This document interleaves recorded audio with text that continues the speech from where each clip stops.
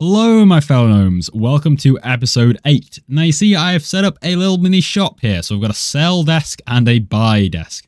So I've already got 10 money, so I could buy the coal if I want. And if I hold down the E key, there we go, a new one spawns in and I can drag this over into my train and chuck it in the engine if I so choose. If we can get that one in, there we go. And oh no, I don't have any money, but thankfully there's a gold bar lying around. And if I drag this into the sell area, there we go. We have 50 lots of money. So that's what we're going to make today. So the first thing I'll do, I'll just copy and paste those little desks I made earlier. There's nothing special about these at all. It is literally just 2 parts and a little decal on it. And the sell box, again, just 2 parts with a decal. But I've also added this little ka-ching sound effect inside of the box, which we will play later. But that's it. There's nothing special about these models at all. You can probably make something that looks a lot nicer than these. So let's drag in our items from the item folder in our assets. Actually, we won't drag them. We'll copy and paste them in. So we keep those there for our item generation. So if I place the coal over here in the buy area, now, currently, it has this tag of draggable, which means the player can interact with it. Obviously, we don't want that, so remove that tag, and we're going to anchor it instead. But we're going to create a new tag. We'll call this for sale. Okay, so we can react to this from our script in a moment. And then this, the sell box, and we'll select specifically this box part, which is slightly transparent. And the can collide and can query are both disabled for this. It is anchored, and we're going to add in a tag called sell box. Okay. Which means we're then going to be able to find this from our script. So let's create a new script in server script service. We will call this ShopHandler. I'm going to want a couple of services to start off with. Collection service for accessing the tags. Players service, because obviously we're going to be interacting with the players and their money. And then server storage for accessing those items from the folder. So first off, let's set up some money for the player. So we'll react to player.playerAdded. Connect that to a function. So as soon as the player joins the game, we're going to create some leader stats for them. This is literally just a folder with the name of leader stats, and Roblox can kind of set up the rest for us. So we'll add in some money, which will just be an int value. And you could set an initial value if you like this. So we'll give them maybe 10 bucks to start off with. And the name, we're just going to call this money. You could do it gold or dollars or whatever you like. But you parent that to the leader stats, and then finally parent the leader stats to the player. And now when we join the game, we see we've got 10 lots of money. And also let's just check if I go over to this piece of coal, I definitely can't pick it up because it hasn't got the draggable tag. But I can walk into this area. Cool. Obviously, if I drag these in, nothing's going to happen at the moment. So we're going to use collection service in order to react to stuff. So let's do our selling items first.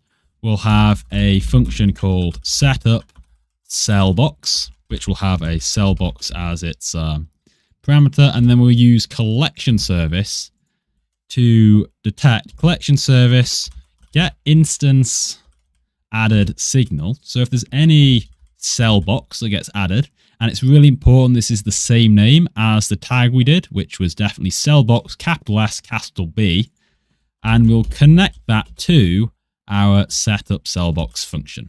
And let's do a little print. Just say setting up and sell box. So if I click play, I'm probably not going to actually see anything in the output at all. And that's because the get instance added is only reacting to new stuff. So we also want to check what's currently in the game. So if we do a little loop for I object in collection service and we use the get tagged function, we can get everything currently in the game that's tagged as sell box. That gives a little table that we can loop through. And we will just set up again. So now if I was to run, we should see setting up box down the output. Cool. Now, one thing to keep in mind is if you want to, say, duplicate this into buildings or such like, and you're going to be dynamically adding this in and out of the world. And so there's going to be one in like replicator storage or server storage. Then you do want to make sure that this cell box is inside of the workspace. So you could just do a quick check if we can find the ancestor of it and if it is in workspace. And if it's not, then return end and just ignore it.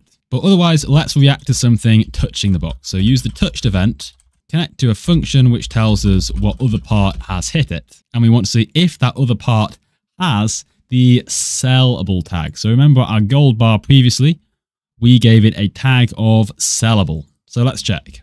If the other part has a tag of sellable, or if it does not have one, return end. We don't care. But otherwise, we want to check which player is dragging that in, right? Who's the person that's trying to sell this part? So we can get their player by actually getting the other part, get network owner, because remember, we always assign network ownership to the person that's dragging it. And then we also want to know how much this thing is worth.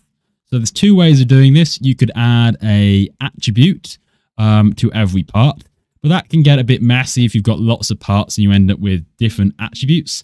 So the best thing to do, I think, is create a module script, call this shop items, and then we can just create a very basic table.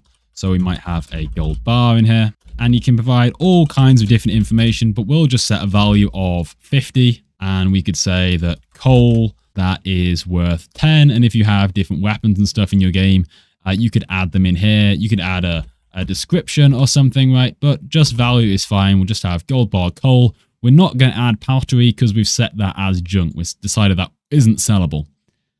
So now we've got this data. Let's make sure we're referencing it at the top here. So shop items equals require the module script dot shop items.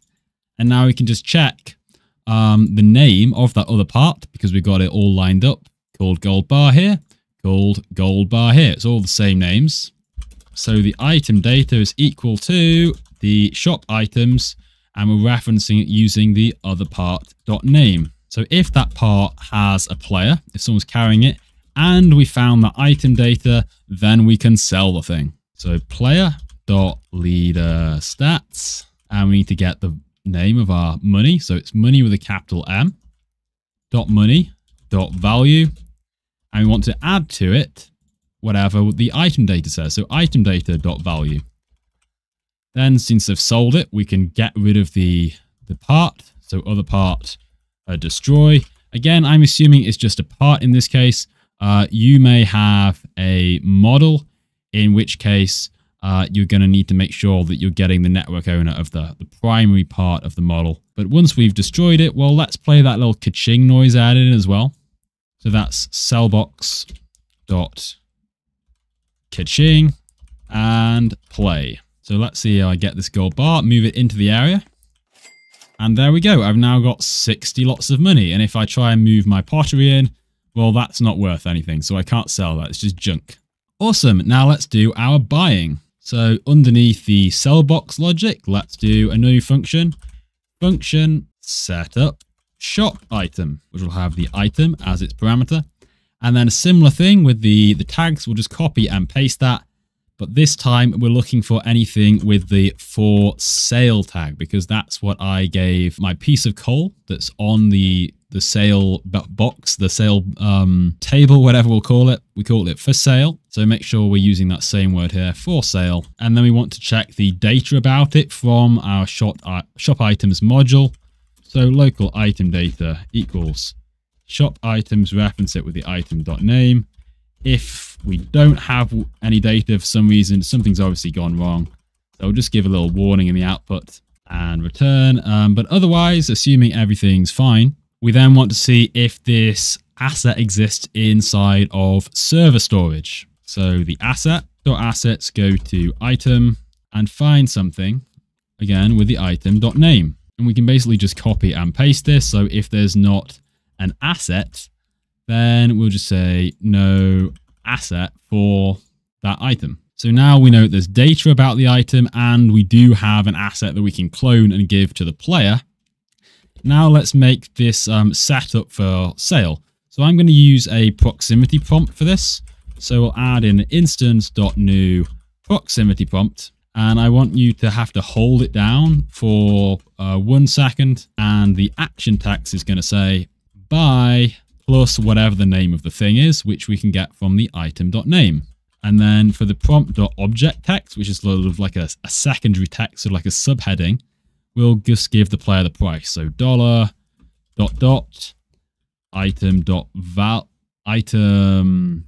data dot value, right, from that shop items module. So now we can set the prompt dot parent equal to our item. And if we now head play and head over to our call, let's check this. There's the prompt. Nope, there's not. What we're doing here, nothing in the output.